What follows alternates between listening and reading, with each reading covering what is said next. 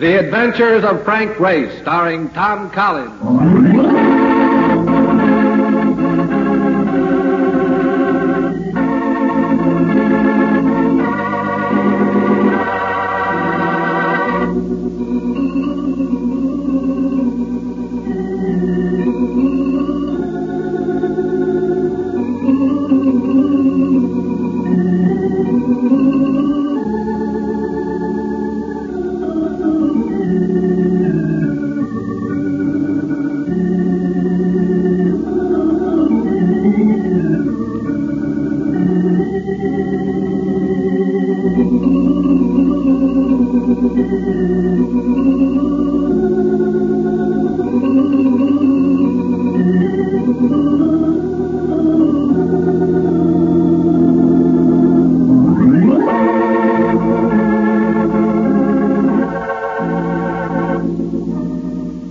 Many things were changed during the war.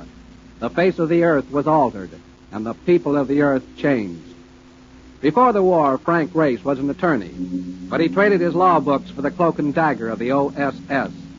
And when it was over, his former life was over, too. Adventure had become his business. The Adventures of Frank Race.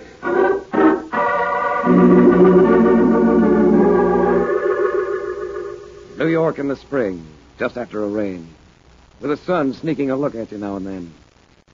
Everything glistened, particularly the girls in those transparent raincoats.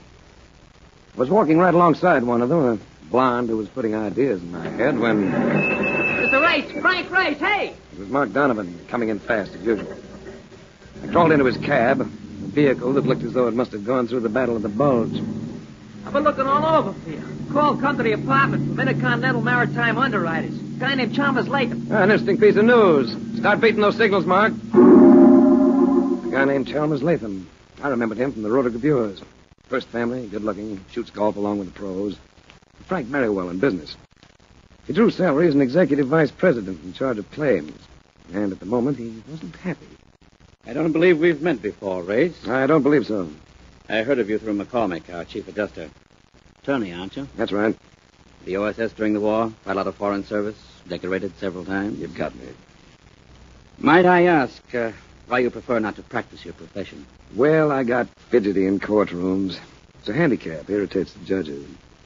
I'd like to point out, Race, that the function of this office is to adjust claims, not to investigate them. But you've had one come along that looks fuzzy. Not one, two. Two freighters operated by the same firm. The claim in each case is for total loss. How did they go? Overdue and presumed lost. Frankly, they just disappeared, without traces. Ship, cargo, and crew. Well, sounds like an interesting assignment. As I just mentioned, our function is to adjust claims and, well... You don't want to make a fuss. You understand. Now, the claims may turn out to be perfectly legitimate. So I suggest that, on the surface, you make it apparent that you're not working for us. Pardon me a moment. Yes? Put Mr. Neen on.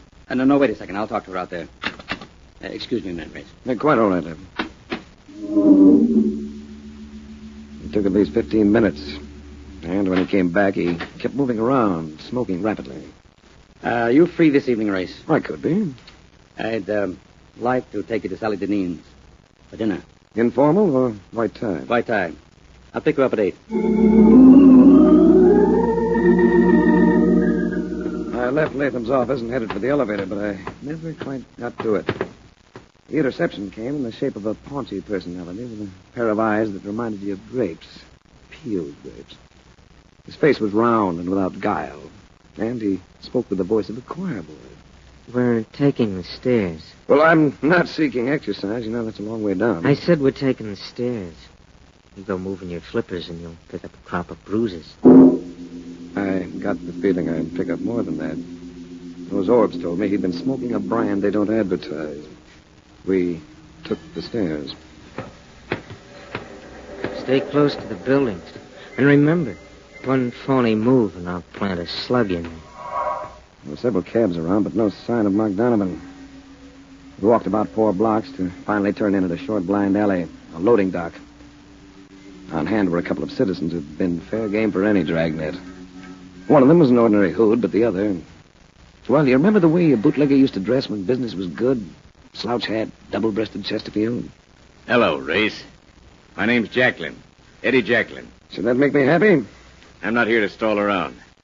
What'll you take to turn down that job for Intercontinental? I might be able to answer that better if I knew what they intended to pay me. Now you're doing the stalling. Like I told you, Eddie, you don't have to offer him no dough. Just let me push him around a little. Like this? Great eyes! I heard you were pretty handy with that commando stuff. Well, he could have been friendlier about things. Walked me several blocks without uttering a civil word. I try to be friendly with people I do business with. You may as well get it straight, Jacklin. I'm not doing business. I had an idea you'd say that, so I made plans. With a .45 in your hand. I respect you. Nemo, flag us a cab. All right, Race. Drift toward the street. Jacklin gave the cabbie an east side address, and we lurched away. Our flying start made me glance at the driver. I had to swallow a grunt when I saw it was Mark. His eye in the mirror caught mine, and I got set for his play. And it wasn't long in coming. Getting a clear stretch ahead, he gunned the cab to about 50, then slapped on the brakes. I braced myself, and when Jacklin and Nemo went forward, I grabbed both of them behind the heads and pushed hard. Get him outside, Frank. Get out, Jacklin! On your head, Frank, on your head. I was conscious of a sickening splash, and we all sprawled on the pavement. Nemo and I came up together, and I went at him with the sharp edges of my hands. He took 2 or 3 and then broke away into camp. Come on, Race, let's get out of here.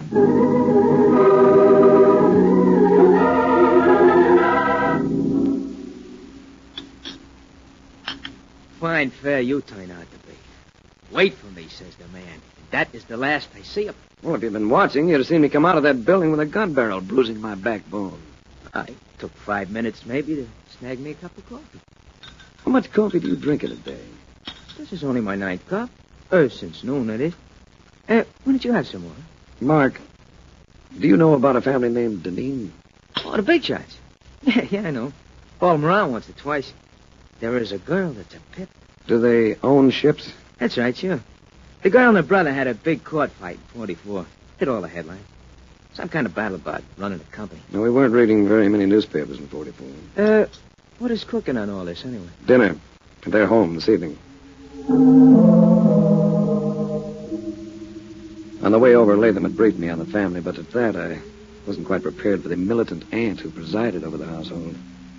Miss Deneen's aunt, Carrie Farrell, must have been about 45. The complexion had the look of freshly stirred oatmeal. She spoke in tones that seemed to be directed at someone behind you, about 50 feet behind you.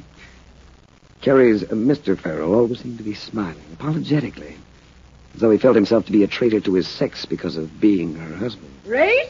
Well, that's an odd name, isn't it? Has anyone ever told you that the race doesn't always go to the fleetest? I'm afraid that doesn't quite make sense, Carrie. Does to me. I'm sure it does to Mr. Race. Come along. Sally isn't here yet, but we won't wait for her. We were dabbling with a chocolate souffle, and I was wondering why Latham had bothered to set this up when she appeared in the doorway. You know, the loveliness of some women affects you gently, like the sampling of fine wine. With Sally Deneen, it reached out and took you by the lapels and said, "Look at me." She wasn't a blonde. She didn't need to be. Not with that coloring. Not with that thick, dusky hair. Her eyes were large and sultry. When they settled on me, I wasn't conscious of where I was. Sorry I'm late, everybody. Hello, Chalmers. What have you been doing lately? Fretting about your ships? Oh, bother the ships. Yeah, that simply amazes me, the way you all accept the situation so resignedly. What else can we do, Chalmers? None of us here knows a thing about shipping. Bob does, or should. By the way, Sally, where is your brother? I thought he'd be here tonight. With me here? Don't be silly, darling. Well, I wanted to see him because... Well, I'm going to be frank with you. I hate to have to do it, but I'm forced to investigate the loss of those 2 vessels. What? And we'll keep it as quiet as possible. And I gather that Mr. Race will do the investigating. Yes. Well, whatever you think best, darling. As Uncle Matt said, we know very little about shipping.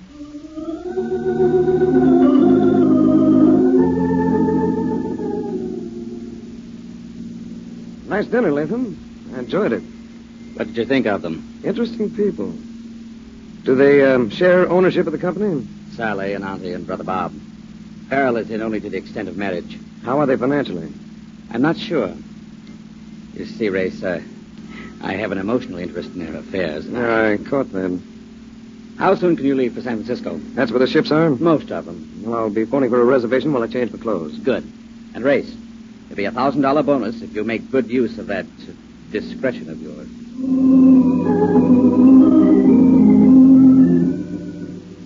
Frisco and fog. According to all reports, they're like bread and butter, particularly in spring. So the sun was a newly minted gold piece. The only cloudiness visible was in my taxi driver's face as the car in front of us made a left turn from the right-hand lane. The cabbie dropped me at a hotel that matched the weather, the Mark Hopkins. And while I was smudging the register, I heard myself being paid. I signaled bellhop and led me to the bar. Sally was there. Surprised, Mr. Race? Frankly, yes. What will you have to drink? A bourbon and soda, please. Since you'd like to know, I wheedled your destination out of Chalmersley. What did you use to get out here? A rocket? Well, I imagine I caught an earlier plane. Trust I don't look travel-worn. You look... Well, if you don't know how you look, you're not the girl I think you are. As a compliment, I'm afraid that one is tinged with cynicism. No, I'm not being cynical. I may get that way later, but I'm not now. I like you, Race. You mind? What about Latham? Will you believe me? If you level. I'm leveling, Race. Chalmers doesn't know I'm not interested. It isn't my fault. That's good enough for me. Let's drink to the new cities. New acquaintances. Let's drink to Oz.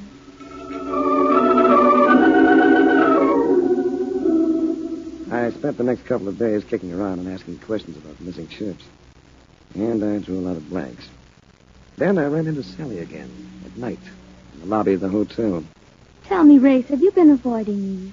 I've been circulating around. That's the way I earn a living. Aunt Carrie and Uncle Nat flew out. I'm having dinner with them. Why don't you join us? Here at the hotel? No. We have a house out here that we keep open the year round. In Francisco. How about them? Oh, well, I'll enjoy that. But I'm afraid I'll be a little late. See, there's a ship in the harbor I want to have a look at. The Hackensack Victory. Oh, that's one of ours. I know. Maybe you'd like to go along. Couldn't we make it tomorrow? Let's make it tonight. Think of what it'll do for your appetite. You're a very persistent man. The Hackensack Victory is an exact counterpart of the two ships that disappeared. You don't have to come if you don't want to. I'll come.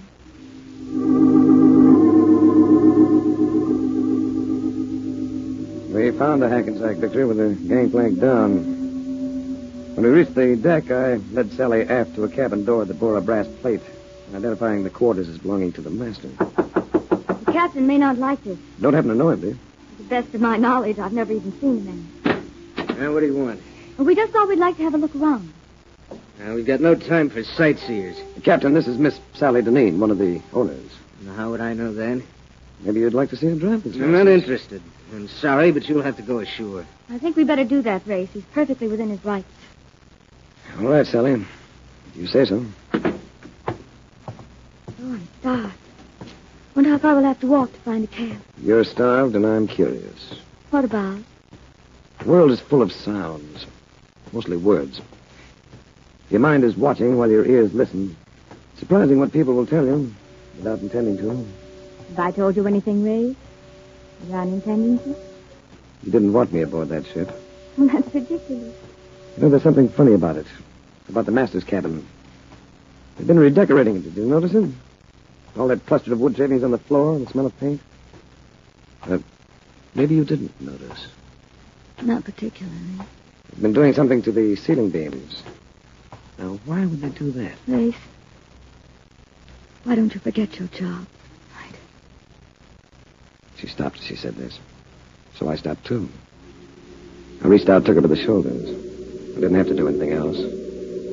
Her arms went around my neck, and for a few minutes I did no thinking whatsoever.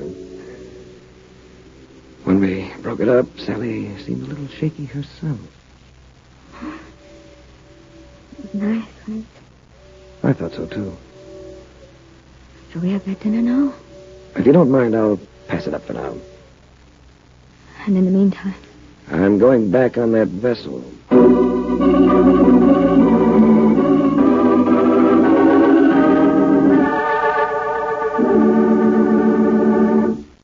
We'll return to the adventures of Frank Race in just about 1 minute.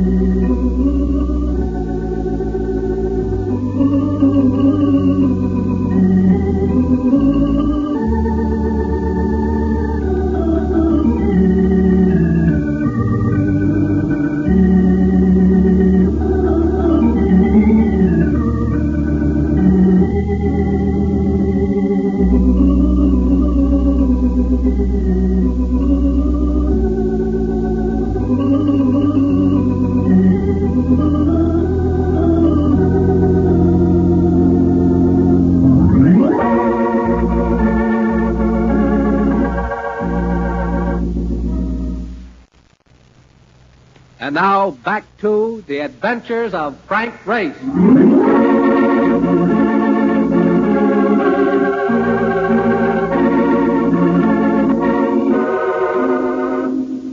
There was something wrong with the Hackensack victory. I was sure of that. And I couldn't drop the feeling that Sally Deneen was in on it. The gangplank of the ship was up, so I picked a mooring line and managed a hand-over-hand passage that put me aboard. No one seemed to be around, but the master's cabin was unlocked, and I pushed my way in. It was the same lad. And he started to be trucking it again until he glimpsed the Smith & Wesson in my hand. Well, what do you want now? Just a little talk. Why don't you sit down? First, I'd like to know why the remodeling job. The beam up there. I don't know what you mean. That beam has just been cased with another piece of wood. Very skillfully, too. Why would anyone want to do that? This vessel carries a serial number. It's to be found on her engines, on her compass, on her keel. It's usually carved into the main beam of the master's cabin. Who'd want to be changing all that? I thought maybe you'd like to tell me. Not saying a word about anything. Maybe you'll talk at police headquarters. Put on your coat. You can't arrest me. Where's your authority? In my hand. Get that coat on. That's right. I had no authority. But somehow I was going to get him inside a police precinct. He left the cabin and went to the waist. We got halfway down the gangplank. That's you, Kennedy? Yeah, but watch out for this fella. He's hijacking me.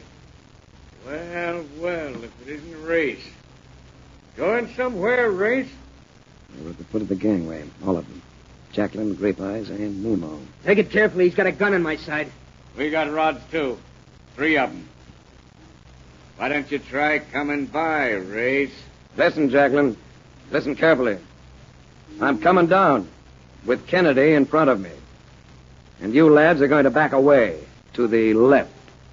Make any bad moves and I start blasting. I've forgotten the Grape Eyes wasn't exactly the rational type. I never cared for high dives, but it was either Jacqueline or a jackknife.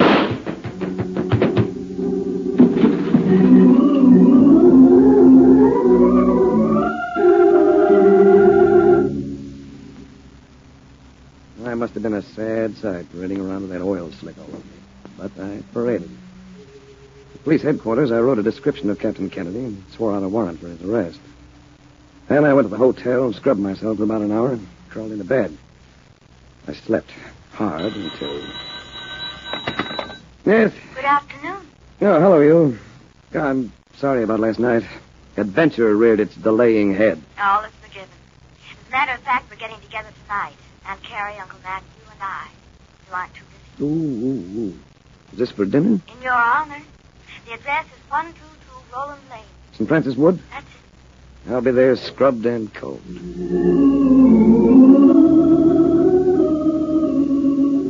122 Roland Lane turned out to be an attractive sort of place. Monterey style, not unusually large. When I got inside, I was provided with the surprise of finding Chalmers Latham on hand. He drew me to one side. Anything to report? First you told me.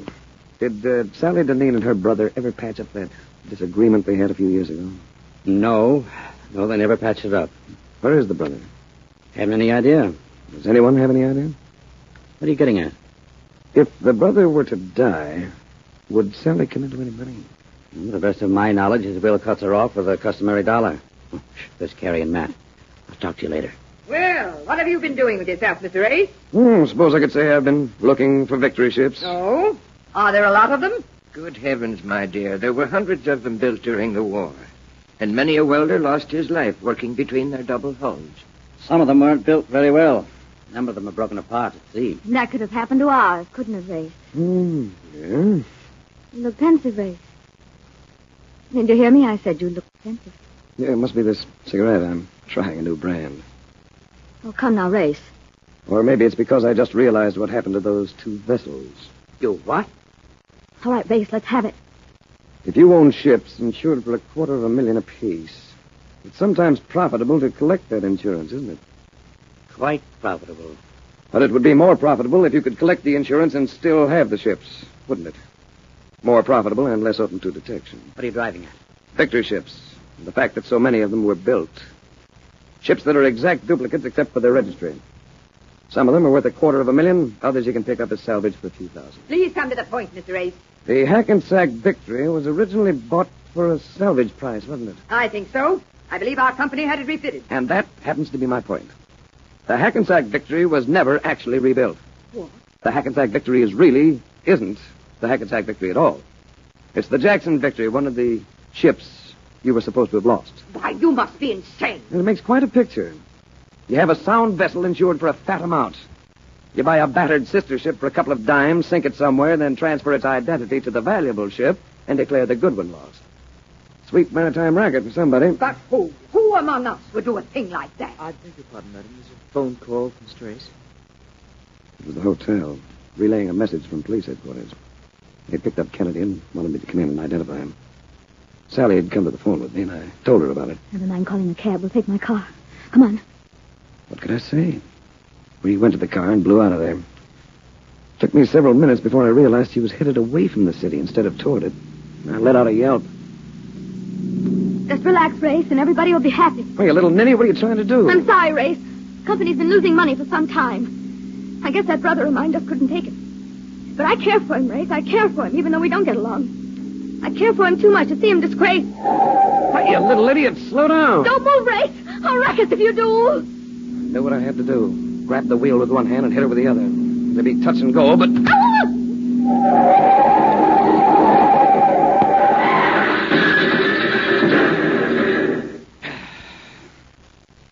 Well, have you ever tried to stop a speeding car with an unconscious girl flopping all over you? I took time out to make sure she wasn't too badly hurt. Then I swung the bus around and headed it back. She came around pretty soon, but didn't say anything. Just sat there letting me make the plays. The police had Kennedy all right, in the hospital. But it wasn't easy to identify him. His features had been altered too much, and he was unconscious, almost dead. I left the place, and Sally and I drove slowly back to St. Francis Wood. It was pretty late by then, and the house was dark.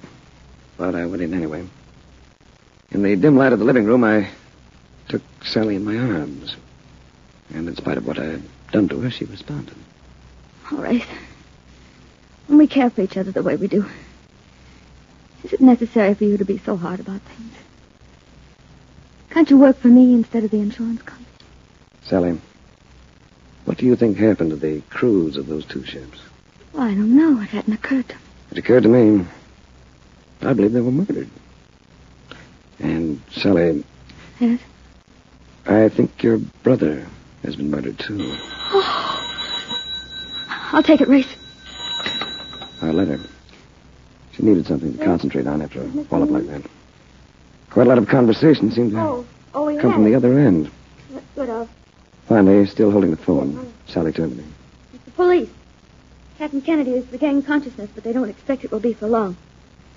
They want to know if you have any suggestions. Here, let me have him. Hello. See if you can get a statement from him, will you, Inspector? And keep driving at him with one name, Matthew Farrell. Keep repeating it to him, and I think you'll blow the whole thing wide open. Oh, that's funny. What's the matter, Race? The line seems to have gone dead. It's been dead for several seconds, Race. I cut it just before you offered my name to the police. Uncle Matt! He stood there fully dressed. He was gripping what seemed to be a Luger, gripping it steadily. What made you suspicious, Race? In New York, you said you knew nothing about shipping. Tonight you spoke of welding double hulls. And then I imagine there's a will, isn't there? Bob Deneen's will, leaving his share of the company to you and your wife. My wife had nothing to do with it. No, I can believe that. And you're going to have nothing to do with it. Either of you. I'm sorry, Sally. Oh. He had a gun on me, but he was looking at Sally. It was a chance I had to take. I dove at it. Hey! It's all right. Oh, he's... Dead. Yes. Had to be him. Us. Oh, Ray! Yes, Sally. I know. Violence isn't part of your world, is it? You really don't have any courage. We were all right. Until you came. I'm sorry to disturb your sheltered little world, Sally. But hiding from things doesn't make it a better world than mine. Maybe we'd better take a rain check on each other. And, give Chalmers Latham a message for me, will you? Just tell him there's no charge. This one is on me.